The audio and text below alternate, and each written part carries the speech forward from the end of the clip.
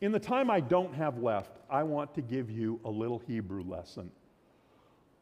I discovered this way before I had computer Bibles. I had perhaps the best single Bible study tool there ever was before computers, Strong's Exhaustive Concordance.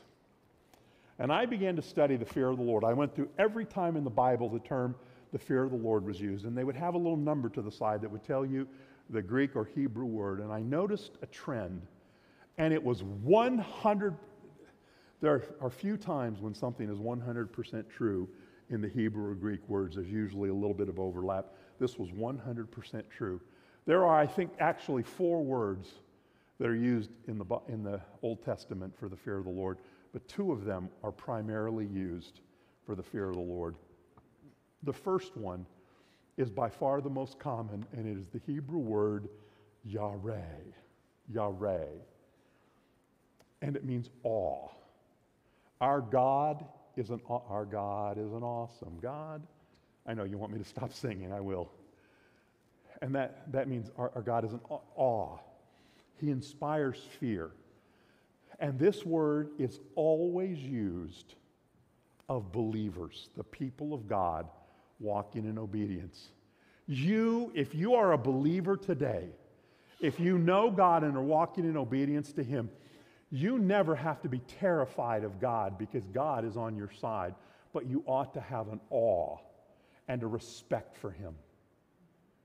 A respect that uniformly inspires you to obey Him. That's what yareh does. Yareh is an awe that inspires you to obey God. That's uniform through the Old Testament.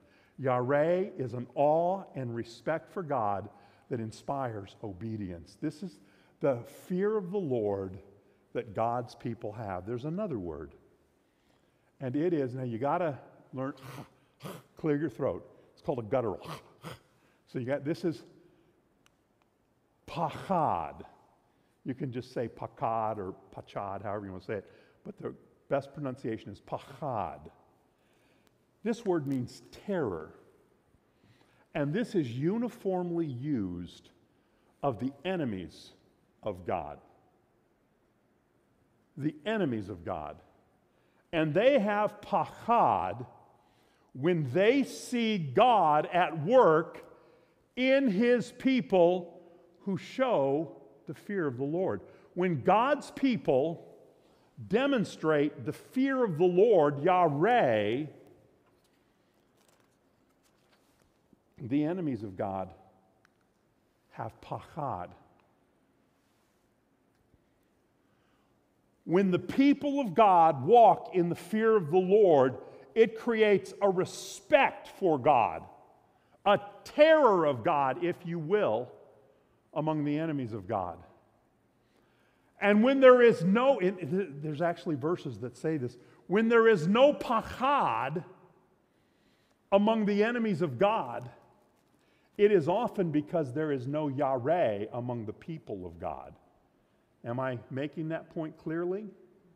We're often like, well, this sinful world, they don't respect God. They don't respect the Bible. They don't respect the will of God. Generally, again, I'm just getting nasty here. It's my old age and all that.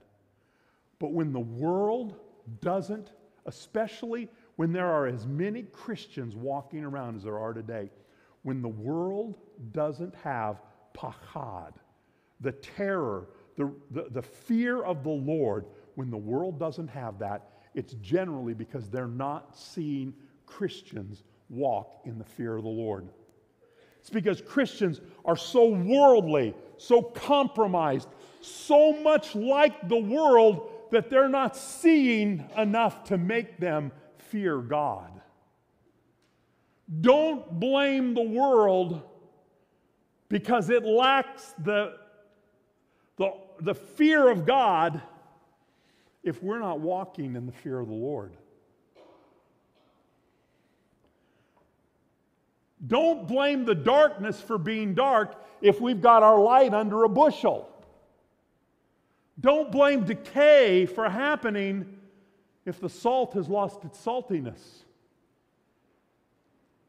We spend all this time cursing the world for what it is, and the problem almost always is not what the world is, but what we aren't.